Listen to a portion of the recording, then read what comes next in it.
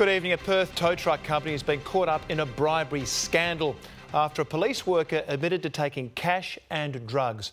Rebecca Tilbury was paid to leak information about car crashes, and now the McGowan government is promising new regulations to try to stop the tow truck cowboys. This vision of tow trucks running a red light to get to a crash scene has lifted the lid on a much bigger scandal. It includes standover tactics. Oh, hey guys, jump in the car and close the doors, call the cops. And 9 News can now reveal alleged corruption between elements of the towing industry and a WA police call centre worker. I regret everything. It was probably the biggest mistake of my life. Rebecca Tilbury worked at the Police Operations Centre, had access to confidential information on the police computer system and exploited it for money and drugs over a 2-year period. I've completely undermined police, I've breached the trust of the public. I'm really ashamed of what I did. A police internal affairs investigation found that on 745 occasions, Tilbury provided tip-offs about crashes to a towing company and received just over $16,000 in corrupt payments. There were also kickbacks in the form of so-called half-balls of methamphetamine. 9 News has learnt that the company implicated in the corruption case is Performance Towing, whose representative Amber Holson spoke yesterday about the industry. I'm an advocate for a code of practice or a code of conduct, some kind of regulatory body, some kind of regulation within the industry to set minimum standards. There's no suggestion that Ms Halson has done anything wrong, but we can now reveal that Performance Towing's Managing Director, Leanne Godbolt, has been charged with aiding Tilbury to act corruptly.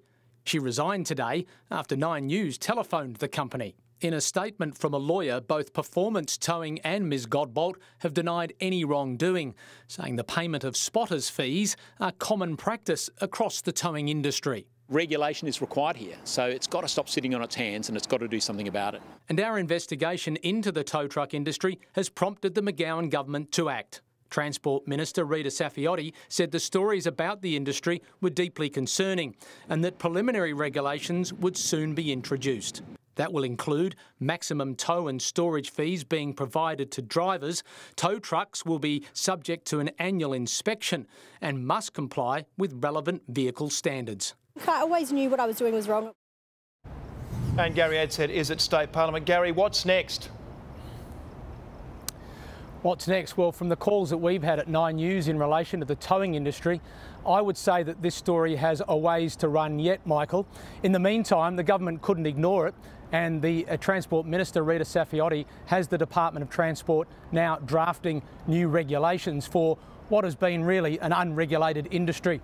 In the meantime, she's saying that people who have been involved in motor accidents should always seek the advice of their insurer before they agree to a towing.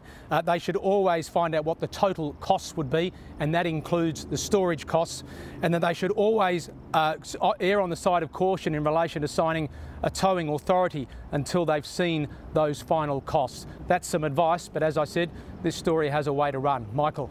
Certainly does, Gary. Thank you.